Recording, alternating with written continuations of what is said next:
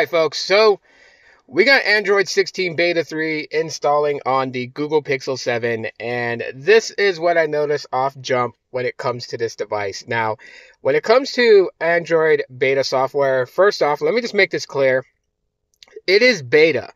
So if there's certain apps that you were using on Android 15, and let's say that, it's being buggy right now, to go out and dismiss Android 16, that's a bit odd to do just because, again, this is beta. The software is beta, which means that certain things may or may not work. But with the full-fledged release, all those should be ironed out with all the beta testing that we, the consumers, have been doing.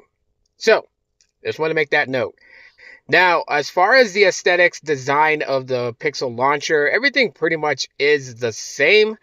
We're not seeing any major user interface overhauls with Android 16. So it's still going to, have the little pill, shapes for the quick settings and all that. But you know what? I mean, I don't know. I guess maybe it's like every 4 years or so that, Google will refresh the user interface. I mean, it's possible.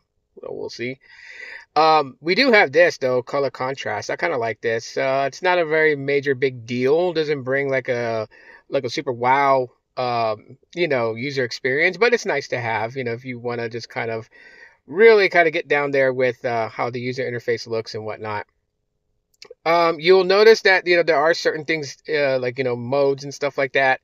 And certain settings are in different categories now. It's really like, it almost seems like they're trying to like categorize everything within the settings app. So like accounts and stuff like that may be in a different spot. Let's just say that.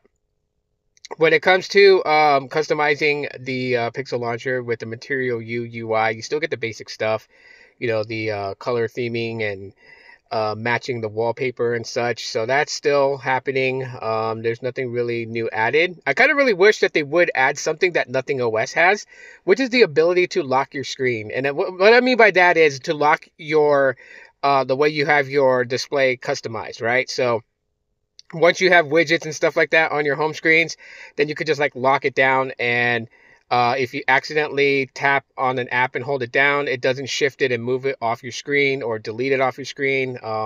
It just, because the user interface is locked. I really wish they would bring that. With cameras are still pretty much the same. There's not really any new features added in that I'm noticing that's making any type of big difference or big impact. It's mostly stuff that's in code and small features that you don't really see visually that Android 16 is bringing to the table, which, I'll eventually do a full video on Android 16 and what we can expect from it. But this is just a quick look at Android 16 Beta 3 on the